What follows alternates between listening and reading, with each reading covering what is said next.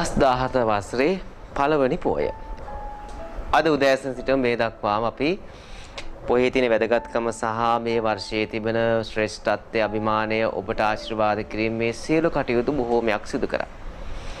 දම්සක් දහම් මුදාන පෝදා විකාශයේ වසර ගණනාවක් මුළුල්ලේ සියත නාලිකාව හරහා බොහෝ අයට හිතසුව පිණිස ලක්වැසි ජනතාවට ප්‍රඥාලෝකය පහළ කරවීම, නිරෝගීමත් සමාජයක් නිර්මාණය කිරීම යන මේ තේමාවන් රැසකින් යුතුව අපි මේ වැඩසටහන් මාලාව ගොනු කරමින් ඔබ හමුවට ගෙන ආවේ. ඉතින් ඔන්න බලාපොරොත්තු වෙනවා මේ උතුම් වූ පොය දවසේදී 2017 වර්ෂයේ පුරාවටම පසුගිය වසරවල් වලටත් වඩා තවත් හරවත්, ගුණවත්, නැනවත් වැඩසටහන් මාලාවක් ඔබ හමුවට සමීප කරන්නට මේ රට, මේ සමාජය යහපත් කිරීමේ අරමුණෙන් යුතුව. ඒ නිසා අද දවසේත් අපි ඔබ දන්නවා වසර ගණනා මුළුල්ලේම හෝමියෝපැති වෛද්‍ය ක්‍රමයේ තිබෙන අනුහස අභිමානය සහ හෝමියෝපැති වෛද්‍ය ක්‍රමයේ තිබෙන වටිනාකම් පිළිබඳව අපි කතා කරා. ඉතින් මේ අද දවසේ මේ සූදානම් වෙන්නේ HK හෝමියෝපැති වෛද්‍ය මධ්‍යස්ථානයේ නොමසුරු දායකත්වය මත ඔයයි කටයුත්තක් දවසේ සිදු කරන්න. ඉතින් මේ සඳහා අප සමග සම්බන්ධ වෙනවා සුපුරුදු පරිදිම දෙහිවල ගල්කිස්ස මහනගර සභාවේ හෝමියෝපැති වෛද්‍ය මධ්‍යස්ථාන ස්ථානභාර වෛද්‍ය නිලධාරිණී වෛද්‍ය අනුෂා හේමකුමාර මහත්මිය. ඔබතුමියටත් මේ වසර සුබ නව වසරක් වෙන්න කියලා ප්‍රාර්ථනා කරමින් ආයිබෝවන් කියමින් ලබනවා. ආයිබෝවන්.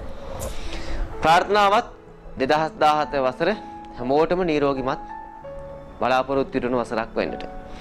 වෛද්‍ය මුලින් පැහැදිලි කිරීමක් සිදු කරන අපි හෝමියෝපැති වෛද්‍ය ක්‍රමයේ පිළිබඳව කතා බහ නොකරන ඔකවානුවත් තුළදී ඔබතුමියගේ මැදිහත් වීමෙන් වසර ගණනාවක්ම අපි හෝමියෝපැති වෛද්‍ය ක්‍රමයට වටිනාකමක් ලබා දෙන්න, මාධ්‍යයන්හි අවධානය යොමු කරන්නට, රටේ අයගේ අවධානය යොමු කරන්නට මේ වැඩසටහන බෙහෙවින්ම ඉවහල් වුණා. ඉතින් මේ නව වසර තුලත් අපි මේ බලාපොරොත්තු දෙසින්ම සිදු ඉටු කරන අතර අපි අද කතා කරන්නේ අපි මෙතෙක් කල බොහෝ විට ඔබ වැඩසටහන ආරම්භුණාන් දකින්න ඇති අපි ආතරයිටිස් ඒ වගේම වෙරිකෝස් ආදී රෝගයන් සම්බන්ධව තමයි ප්‍රබල වශයෙන් කතා කරේ. ඒ අතරේ අපි හිතුවා අද බෙහෙවින්ම බොහෝ අය පත්තන රෝගී තත්ත්වයක් තමයි මේ පෙනහළු වාශ්‍රිතව නැත්නම් අපි කියනවා හතියක නැත්නම් වීස් එක කියලා. මෙවන් වූ මේ රෝගී තත්ත්වයන් සඳහා හෝමියෝපැති වෛද්‍ය ක්‍රමයේ තුල ප්‍රතිකාර තිබෙනවද සහ එවන් වූ රෝගී තත්ත්වයන් හටගන්නේ කොහොමද කියන කරුණෙන් පටන් ගමු.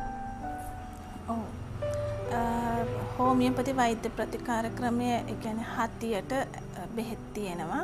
ඒක ඇත්තටම නිට්ටාවට සුව කරගන්නත් පුළුවන් අපේ හෝමියෝපැති වෛද්‍ය ප්‍රතිකාර තුලින්.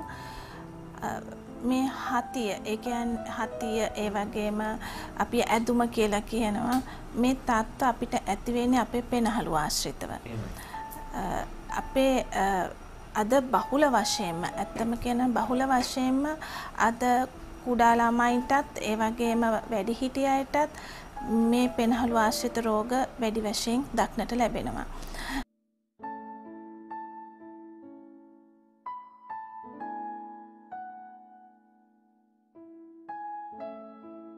දිගේ අපේ පෙනහළු කරාගෙන යන්නේ මෙන්න මේ වාතයේ මේ ශ්වසන මාර්ගය ඔස්සේ.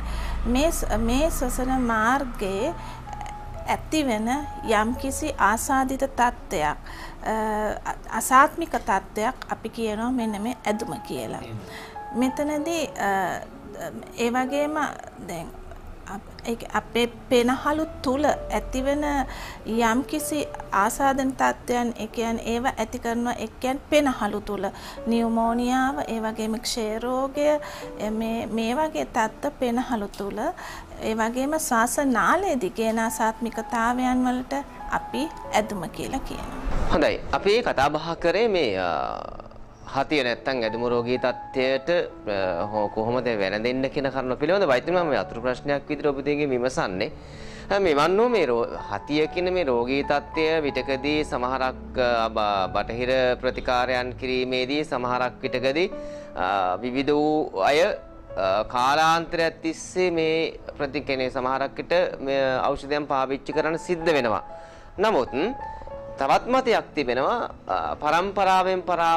පරම්පරාවට මේ රෝගී තත්ත්වය ගමන් කරන තාත්තට තිබුණු පුතාට නැත්නම් දරුවන්ට මේ රෝගී තත්ත්වය ගමන් කරන. ඔබතුමිය දකින්නේ ඇත්තටම එවන් වූ රෝගී තත්ත්වයක් සඳහාද ප්‍රතිමේ හෝමියෝපැති වෛද්‍ය ක්‍රමය තුළ ප්‍රතිකාර කරන්න පුළුවන් කමක් තියෙන නිට්ටාවට සුව කරන්නට.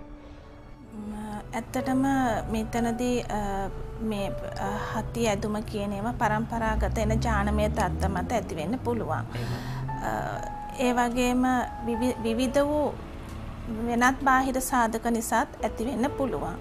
අපි ඒ ගැන පොඩ්ඩක් කතා කරලා මම කියන්නම් මේ තත්ත්වය කොහොමද කියන එක.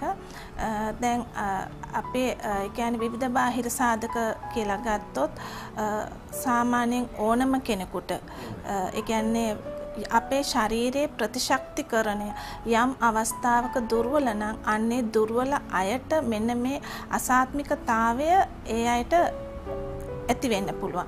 එතෙන්දී අපි ගන්න අපේ ගේ ඇතුලේ තියෙන දේවල් ගත්තොත් අපේ ඩස්ට් එක දූවිලි. ඒ කියන්නේ අපේ මේ ඇඳුම් වල අපේ මෙට්ටවල ඒ වගේ තියෙන යම්කිසි ඩස්ට් එකක් හින්දා මේ අසාත්මිකතාවය යම් අයෙකුට ඇති වෙන්න පුළුවන්.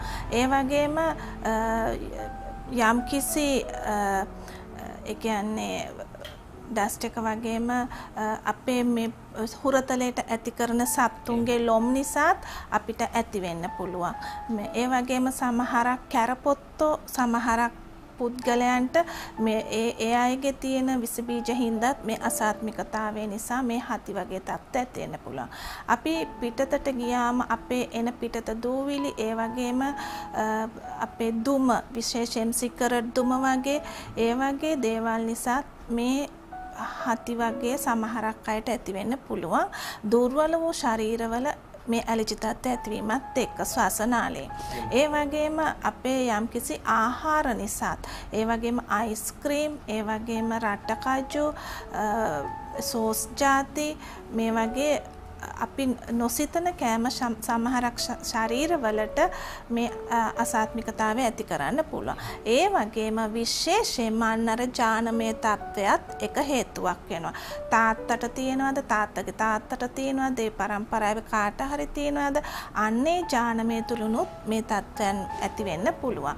නමුත් හෝමියෝපති වලදී ඒ ජානමය තත්ත්වෙන් ඇති වෙච්ච කෙනෙක්ට උනත් හෝමියෝපති වල එක එක පුද්ගලයාගේ ශරීරවල තියෙන ප්‍රතිශක්තිකරණය එයාට ආවේනිකව එක ගොඩ නගා ගැනීම තුළින් අන්නර පරම්පරාවෙන් එන ජානමය තත්ත්වෙන හේතු සාධක නිසා ඇතිවෙන ඇදුම වගේ තත්ත්වයක් වුණත් මේ ප්‍රතිකාර වලින් සුව කරගන්න පුළුවන්. කියලා පුතේ පැහැදිලි කිරීමක් සිදු කරන්නේ මේ හෝමියෝපති වෛද්‍ය ක්‍රමයේ තුලින් මේ යම්කිසි රෝගී තත්ත්වයක් පාලනය කිරීමක්ද සිදු කරන්නේ ඊට සුව කිරීමක්ද?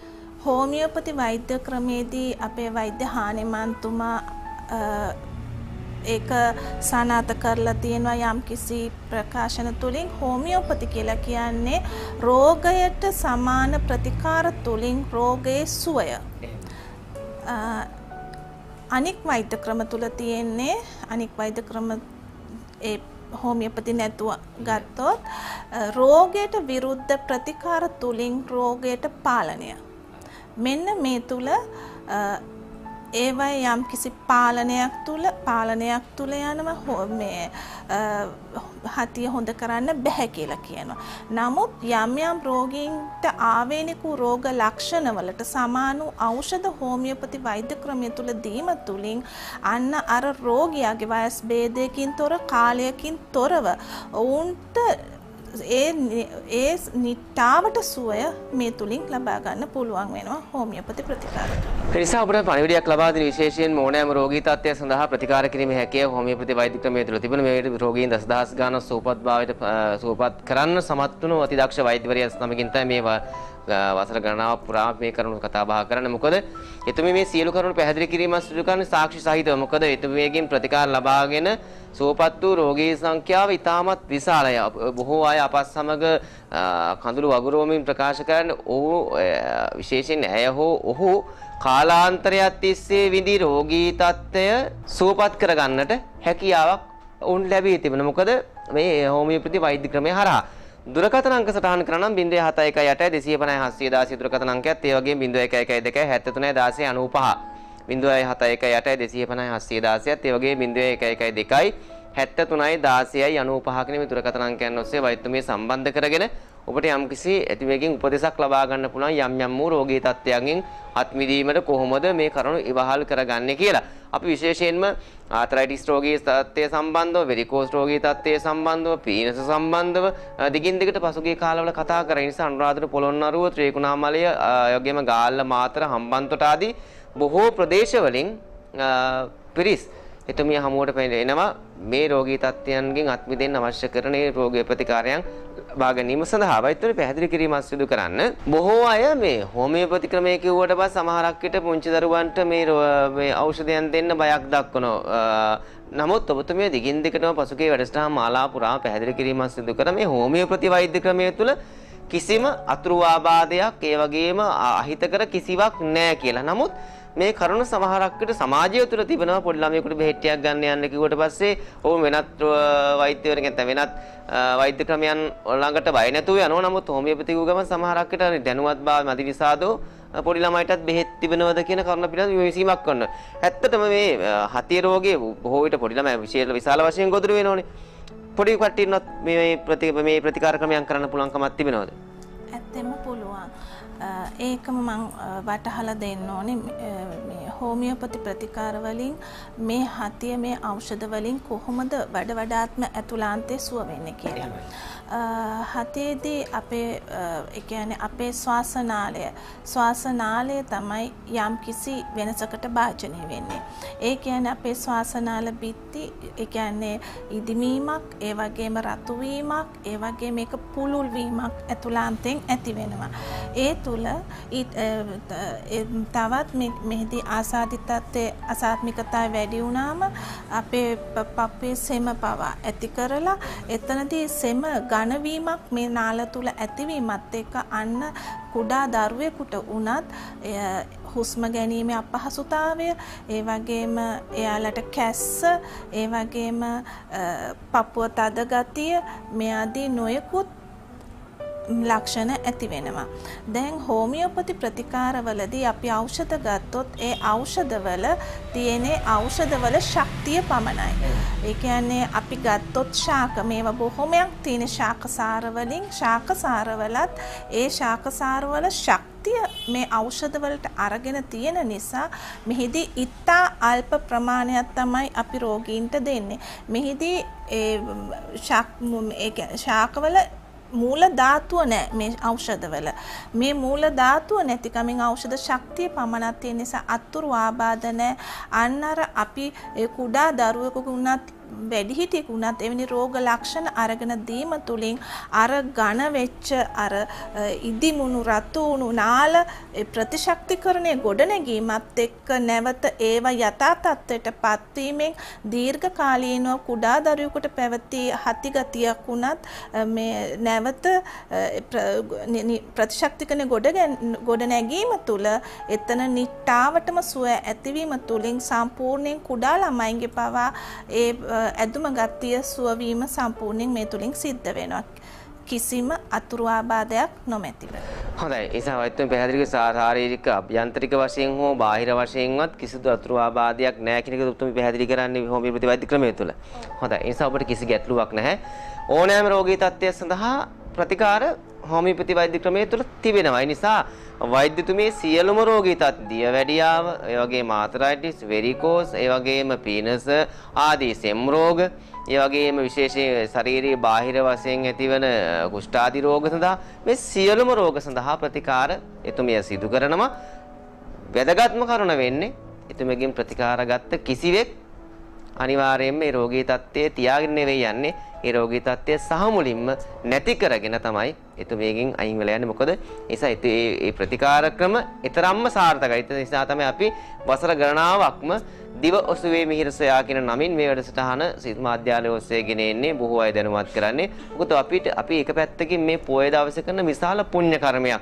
සමහරක් අය විවිධ ප්‍රතිකාර ක්‍රමයන් පස්සේ කියන මුළු ශේෂතම විනාශ කරගෙන කායික වශයෙන් මානසික වශයෙන් ආර්ථික වශයෙන් පීඩාවටපත් වූ මිනිස්සු ඕනෑ තරම් ඉන්නවා. නමුත් මෙතුමිය මුදල මතම පදනම් වෙලා නෙවෙයි මේ පොය දවසේදීත් මේ කටයුත්ත කරන්නේ. නිසායි බොහෝ අයට මේ තුලින් සේවයක් සැලසීමේ බලාපොරොත්තු වෙනවා. එතුමිනේ කාල වේලා හිතුවට වඩා බෙහෙවින්ම ගත වෙලා තිබෙන්නේ. අවසාන වශයෙන් ඔබතුමිය මූලික වශයෙන්ම ප්‍රතිකාර කරන රෝගී තත්ත්වයන් දෙකක් තමයි ආතරයිටිස් සහ වෙරිකෝස් කියන රෝගී තත්ත්වයන් තිබු ඔබතුමිය ළඟට ආපු බොහෝ පිරිස් හොඳ වෙලා ඒ අවශ්‍ය කරන සාක්ෂි සාධකයන් තිබෙනවා. අපි ඒක නැත් කෙටියෙන් සාකච්ඡාව කතා කරලා මේ වැඩසටහන නිමාටපත් කරමු. ඇත්තටම අද වැඩසටහන පෙන්වන්න ඒ එක්ස්රේ වාර්තා ඔක්කොම අරගෙන ආවා රෝගීන්ගේ. අපේ හෝමියෝපති වෛද්‍ය ප්‍රතිකාර තුලින් මම කියන්න කැමතියි මේ වසර පුරාවටම ආතරයිටිස් සම්පූර්ණ සුණු රෝගීන් ගණනාවක්ම ඉන්නවා. සුව වෙන්න බැහැයි කියලා වයසක අම්මලා තාත්තලා වේදනාවෙන් ජීවිත එපා වෙලා කලකිරලා පැත්තකට වැටලා ඉන්න අම්මලා තාත්තලා අපේ හෝමියෝපති ප්‍රතිකාර තුලින් ඒගොල්ලෝගේ වේදනාව සම්පූර්ණයෙන්ම නැති වෙලා නැවත ඒ ඇදවුණු පාද පවා යථා තත්ත්වයටපත් වෙලා ඒගොල්ලෝ සම්පූර්ණ සුව තත්ත්වයටපත් වෙච්ච අය ඉන්නවා අපේ ප්‍රතිකාර තුලින්. එවැනි කීපයක් පෙන්වන්නද මම? හොඳයි අපි බලමු.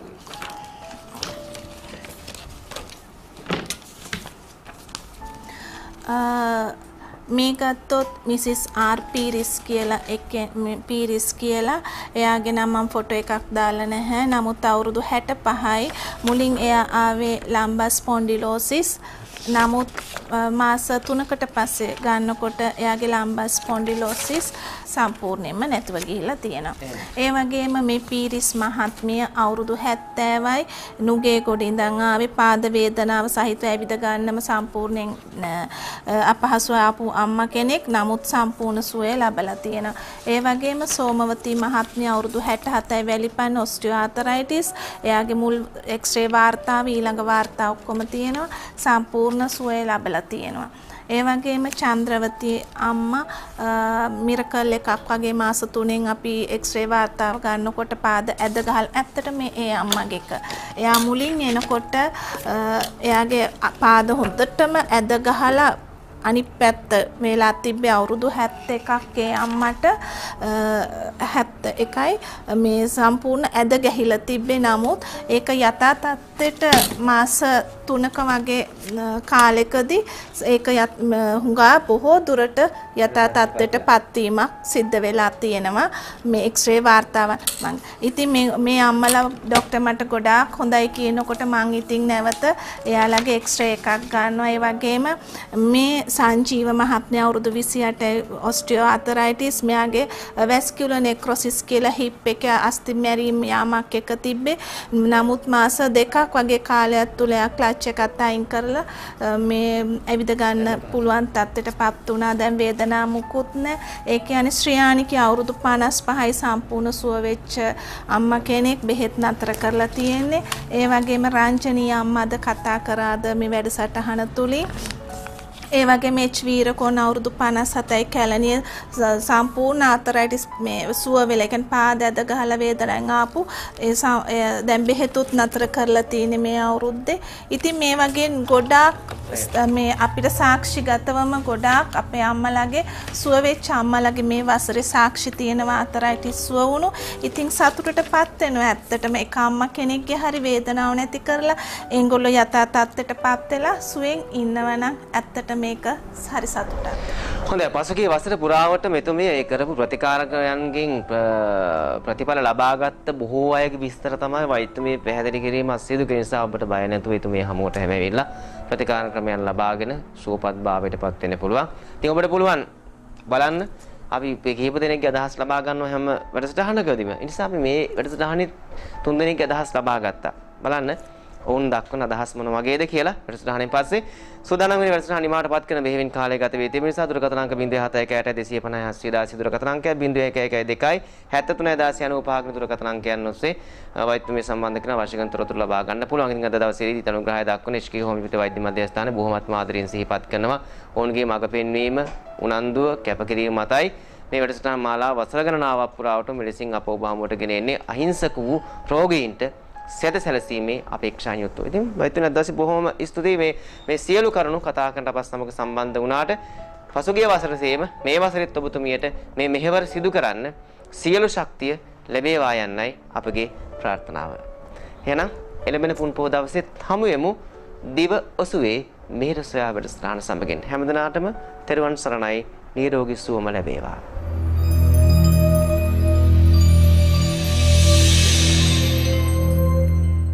මගේ ආරාමය මාළඹි. මම හරීම සතුටින් මේ කියන්න ප්‍රකාශ කරන්නේ මේ ආයතනයට බුදු සරණ ලැබෙන්න ඕන.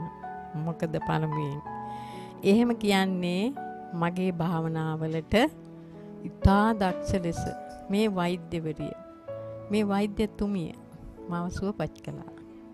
ඒ සුවපත් කිරීම මට මහා සතුටක්. ඒ පින පළමුවෙන්ම මේ වෛද්‍යතුමියට ලැබෙන්න ඕන. මම ආවේ ඔක්තෝබර් මාසේ මෙහෙට බෙහෙත් ගන්න. දැන් මේ ජනවාරි වෙනකොට මට හොඳටම සුවපත් භාවය ලැබිලා. මොකද මේ කියන විදිහට බෙහෙත් ටික බොන්න ඕන අපි. අන්න ඒක තමයි උගාක් තියෙන ප්‍රශ්නේ. කියන ක්‍රමානුකූලව බෙහෙත් ටික බිව්වොත් ඉක්මන් සුව. මට මේ කකුල ගැන තියෙන අසනීපය මුකුත් නෙමෙයි භාවනා කරන්න වාඩි වුණාමයි මේ අසනීපේ මට එන්නේ. මට නැගිටලා දුවන්න හිතෙනවා එච්චර වේදනාවක් එනවා. ඉතින් අනේ බුදු බවත් වෙන්න මේ නෝනට ඇත්තටම මේ වෛද්‍යවරියගේ මේ බෙහෙත දිව්‍ය ඖෂධයක් බවට පත් වුණා. මගේ නම රංජනී පෙරේරා. මගේ ගම ජායල. මගේ කකුලේ ඇවිදින්න බැරි අපහසුතාවයක් තිබුණා. ඉතින් ඒට අවුරුද්දක් දෙකක් විතර බෙහෙත් ගත්තා, ඉංග්‍රීසි බෙහෙත්. ඒක ඉතින් බරින් බර අරගත්තා. ඉතින් ගන්න වෙලාවට හොඳ වෙනවා, ආය නැවත ඇති වෙනවා. මින්දලා ඒ අතරතුරේදී මම මේ සියත නාලිකාවේ මේ ડોක්ටර්ගේ වැඩසටහන යනවා දැක්කා. දැකලා මම ડોක්ටර්ට කෝල් එකක් දීලා මම පස්සේ ડોක්ටර්ව හම්බ වුණා. එදා ડોක්ටර් මාව බල්ලා කිව්වා මගේ අස්ථි දිරා යාමකට ලක් වෙලා තිනවා මේ කියලා කිව්වා. කියලා බෙහෙත් දුන්නා. බෙහෙත් දීලා ඊට පස්සේ ඒ බෙහෙත් දෙන අතරතුරේදී මම කොන්දරි දෙනවා, නැගිටින්න අපහසුයි, බෙල්ලරි දෙනවා කියනකොට එයා කිව්වා එක්ස්රේ කරගෙන එන්න කියලා. මම ඉතින් පස්සේ එක්ස්රේ කරගෙන ආවා. එක්ස්රේ කරගෙන ආවට පස්සේ එක්ස්රේ එකේ කියලා තිබුණා බෙල්ලේ අස්ථි 7න් 5ක් දිරලා, කොඳු යට පෙරේත් අස්ථි 7ක් දිරලා කියලා. ඊට පස්සේ මම දිගටම බෙහෙත් කළා. ඒ අතරතුරේ ඒ අමාරු විතර නෙමෙයි මට උදේට නැගිටින්න බෑ. කොන්ද කැක්කුම අත්වල නම ඇඟිලි නවන්න අමාරුයි. කොන්ද කැක්කුම දිනවා. බෙල්ලත් මේ හොඳටම අමාරු දිනවා. බෙල්ලේ හරවන්න කරන්න නිදා ගන්න අපහසුයි. ඉතින් ඔය ඔක්කොම බෙහෙත් පස්සේ මම ડોක්ටර්ගෙන් බෙහෙත් දිගටම කළා. ආයි කරන මාස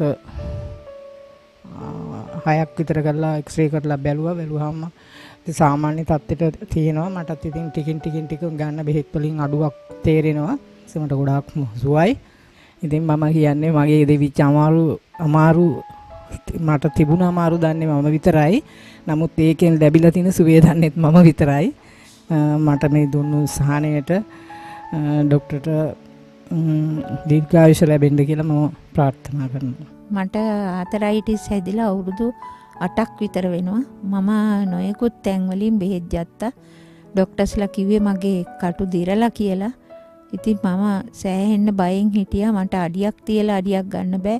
කකුල කෙටෙනවා, ඉදිමිලා, තනින් තන කළු වෙලා නහර. ඉතින් මං හරිම අසහනයකින් හිටියේ. ඉතින් මට මගේ අක්කා බෙහෙත් අරගෙන තිබුණා මේ හෝමියෝපති ડોක්ටර්ගෙන්. මටත් ගන්න කියලා කිව්වා. මම ගියා. ගිහිල්ලා ඒ ડોක්ටර්ගෙන් බෙහෙත් ගත්තා. ඒ ડોක්ටර් හරීම කරුණාවන්ත කෙනෙක්. හොඳට හුඟකන් දුන්න මගේ අසනීප ගැන. ඒ වෙලාවේ හොඳටම ඉදිමිලා තිබුණේ. ඉතින් ડોක්ටර් දුන්න ඔයිල්මන්ට් එකක් දුන්නා. බොහොම පොඩි බෙහෙත් ಜಾති දුන්නා. ඒව මම නියමාකාර විදිහට වෙලාවට ගත්තා. දැන් මට ගොඩාක් සුවය ලැබිලා තියෙනවා. මට හරි සතුටුයි. මේ විදිහට කියන්න ඕන කියලා හිතුනේ. අනිත් මෙහෙම දුක් විඳින ආතරයිටිස් වලින් දුක් විඳින සෑම සියලු දෙනාම මේ ડોක්ටර්ව මුණ ගැහිලා මේ බෙහෙත් මම කියනවට නෙමෙයි මේ බෙහෙත් ටික බීලා බලන්න සෑහෙන සුවයක් ලැබෙනවා. මම සුව වේගන එනකොට මම මේ ડોක්ටර්ව මුණ ගැහෙන්න ගිහිල්ලා මම ડોක්ටර්ට පින් දුන්නා. මෙච්චර මේ සුවයක් මෙච්චර ඉක්මනින් ලැබෙයි කියලා මම හිතුවේ නැති නිසා.